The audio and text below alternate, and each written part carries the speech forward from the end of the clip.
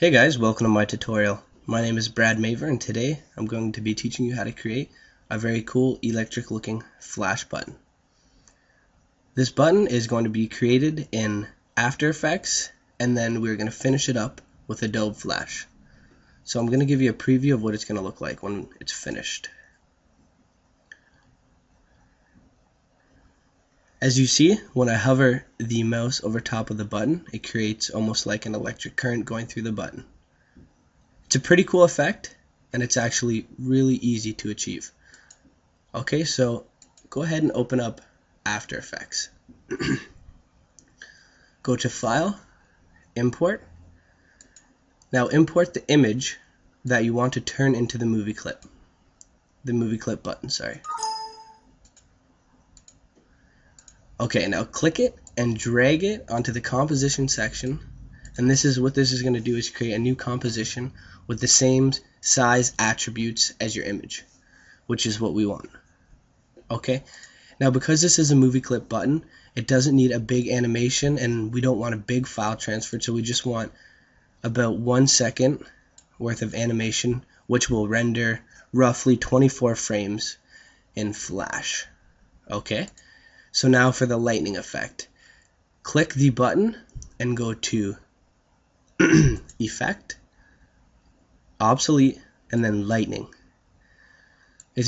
What it's gonna do is put a bolt of lightning onto your page. Now you don't have to put, you can arrange the lightning however you want it, but I want it from one end to the other, almost as if it's going through the word. You can do whatever your heart desires. Okay, now I'm not going to change any of these settings. I'm just going to change actually just the color to a blue off media. Okay, so I'm going to go ahead and preview the animation. And that is the exact effect that we want when the mouse is hovered over the button. So believe it or not, we're actually done in After Effects. So we're going to go to File.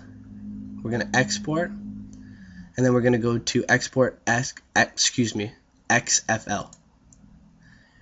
We're going to rasterize to a PNG sequence, which is going to produce a movie clip with a bunch of PNG images. So click OK, and it's going to save. It's going to ask what we want to save the XFL file as, and I'll save it as button, Maver Media button. Yes, please overwrite that. It's going to render it out. And then what we're going to do now is we're going to open up Flash. We're going to go to File, Open. Now we're going to open the XFL file we just created. And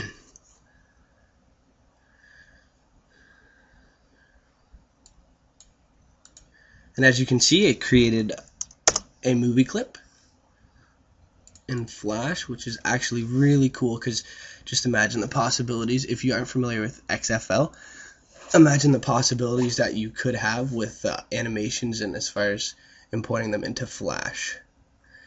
So we'll look at the library. What it did, it created a bunch of images, which are essentially frames, and then one movie clip. We're going to right click the timeline. We're going to click Convert to Frame by Frame Animation. What it did was it created a whole bunch of keyframes with the animation, each keyframe being a different image. Now what we're going to do is we're going to select the 24th clip and we're going to highlight all the ones before that. We're going to right click and we're going to click Copy. Okay, we're going to go to File, New Flash File. Okay, now we have a new Flash file open. What we want to do is import, so File, Import to Stage, the original image that we wanted to turn into the movie clip button. So I'll drag it out to the center of the stage. Very good.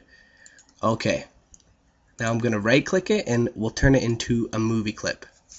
I'll call it Electric Button. Push OK. Now we'll just double click it and get inside. Okay. Now we're going to create a new layer, and on the second frame we're going to right click we're going to click paste frames. And then it's going to give us this option. We're going to click replace existing items.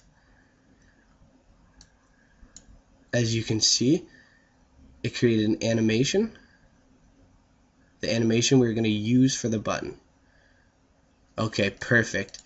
Now, because it pasted, as you can see, it pasted all these frames over here. I don't know a way around it, but I do know this position, if you go to properties, is based off the image. So if we click this, for example, we click that, go to properties, we can see the coordinates are as such. Now if we click them and type in 0 and 0, it should set it right to where the very first original image goes. So I'm going to go ahead and do that for a few, and then I'm just going to copy and paste it.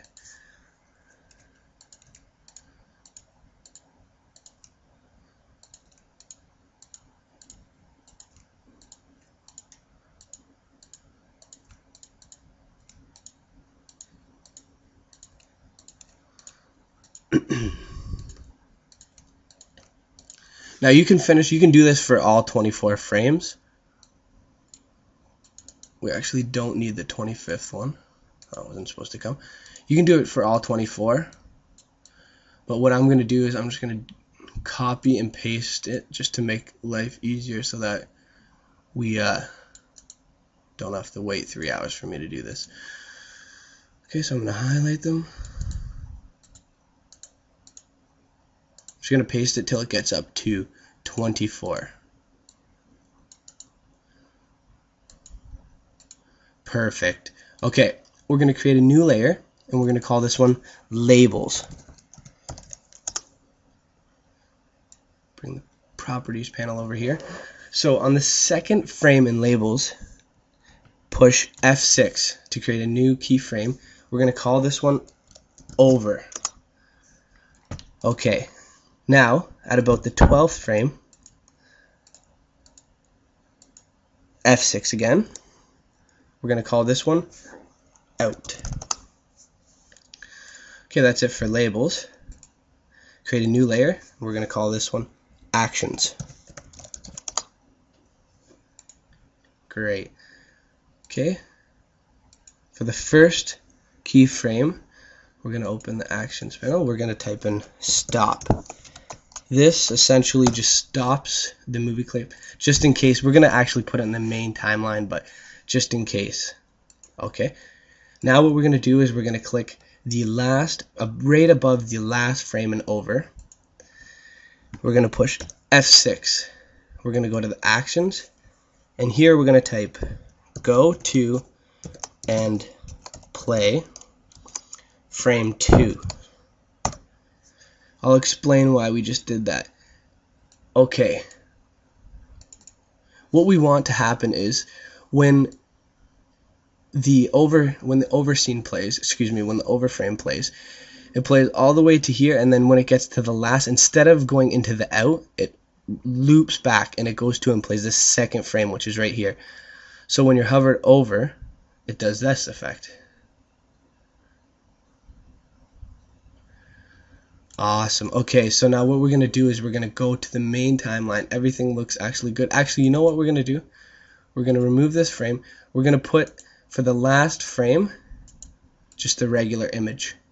As you can see, I copied and pasted the regular image into the last frame so that it just, when you take the mouse off, it switches back the last frame to the regular image. Okay, now we're going to go out. And we're going to add some action script to the main scene. Okay, so create a new layer and call this one Actions. Open up the Actions panel. Now, what we're going to type is, as I said before, we're going to type stop here just to make sure it does not play the script, or excuse me, the movie clip. But that's just in case, because we already have it. Now we're going to add an event listener. So we are going to type, actually, you know what, we're going to actually give this clip an instance name. So our properties panel disappeared, so I'm going to have to bring that back up. Okay, now we're going to give it the instance name as, we'll just give it clip, just to make life easier, because we are going to need this for the actions. Okay, so we're going to type in clip, add event listener. Okay, I'm going to type in mouse event period, and then roll over. You should have some options here. Okay, and then comma, and then the name of the function. We're going to call the function btn over, close parentheses, and then a semicolon. We're going to do this again for when it is hovered. We're going to add event listener for out.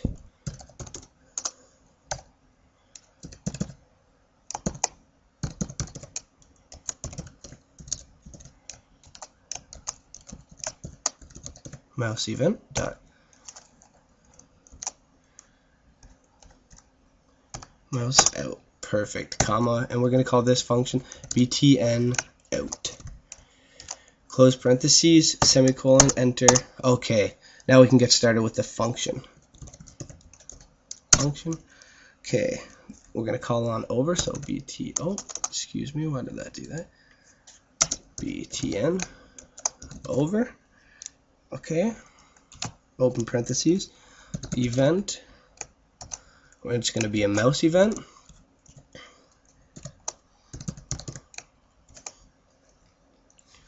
Okay, we're going to start the function, we're going to open the function, and we're going to say, in the event that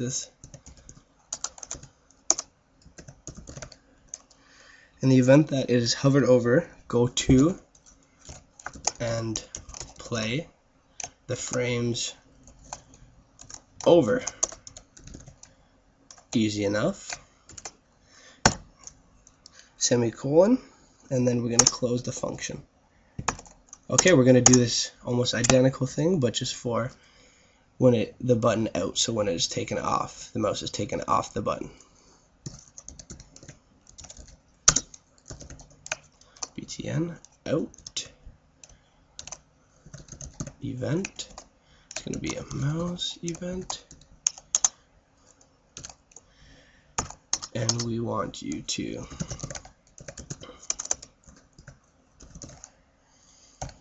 go to and play, obviously, out frame.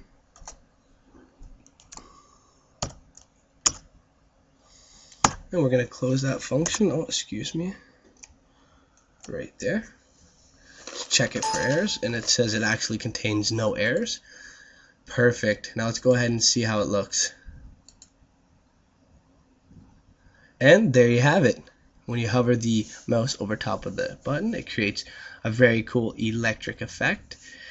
And that's it. That's the end of the tutorial. So thank you for listening to my tutorial and watching my tutorial. And if you did like it, please rate, comment, and subscribe. Thank you very much. This is Brad Maver, and I'll catch you next time.